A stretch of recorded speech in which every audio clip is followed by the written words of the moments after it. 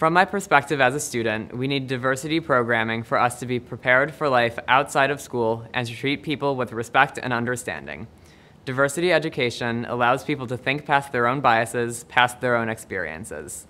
This promotes thoughtful and meaningful discussion. In doing so, we can use these skills past education to be cooperative members of society, promoting inclusive solutions to the problems of today.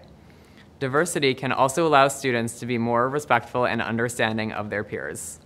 In thoughtful, moderated discussions, students can blend their different perspectives into a more complete worldview, allowing them to be able to understand the world and events in their lives with a more developed perspective.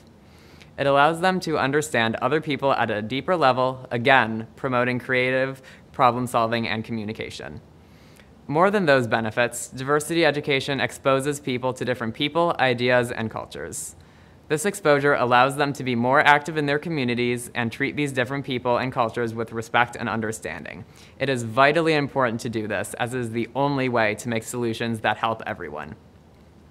This is exactly why we need diversity education in schools. Unfortunately, in Rocky River, however, we are not talking about diversity anymore.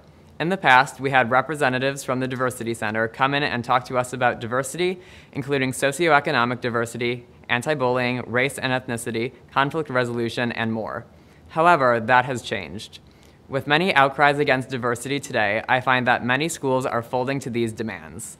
In Rocky River, for example, there is a culture of apathy to intolerance. A favorite pitch against diversity is that we don't need diversity training if the town itself lacks diversity. But isn't that more of a reason to include it? It is now more important than ever for schools to continue their diversity programs. Removing diversity programming from schools directly harms students in their ability to communicate amicably and their ability to succeed later in life. We will be unprepared for the world outside of our perspectives.